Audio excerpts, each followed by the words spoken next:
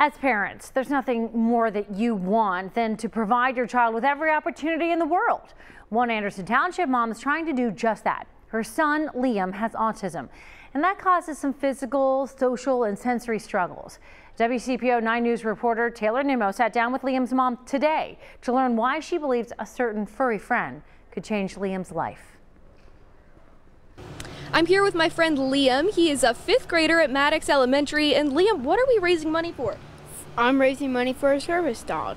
Knowing that there's something out there that might make a world of difference for my son, I'm gonna make it happen. However, I need to make it happen. Liam has been faced with many obstacles. He's been a fighter since day one. Liam and his twin sister Aubrey were born 13 weeks premature. Our daughter actually passed away 4 days after birth. Liam was in the NICU for several months after his birth. We had many phone calls in the middle of the night warning us that this might be it. Like, we might actually lose him.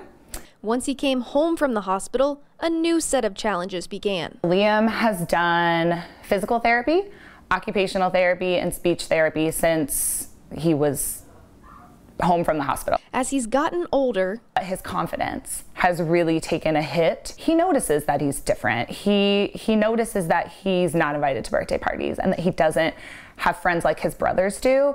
And he'll ask sometimes, like, is this because I have autism? Liam's mom has a plan to help Liam gain his confidence and independence. And we've been doing months of research. We've had some visits with some friends' service dogs.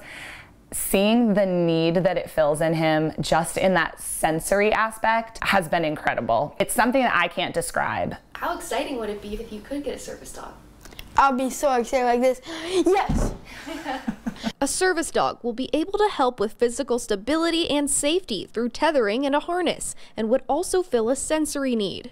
Like, he can help me do my work or something, even though he said. Yeah, help you stay focused to do your work, huh? But the Winnickes are asking for the help of the community. The service dog is $18,500. We are hopeful that this could open doors and change his life. Reporting from Anderson, Taylor Nimmo, WCPO 9 News.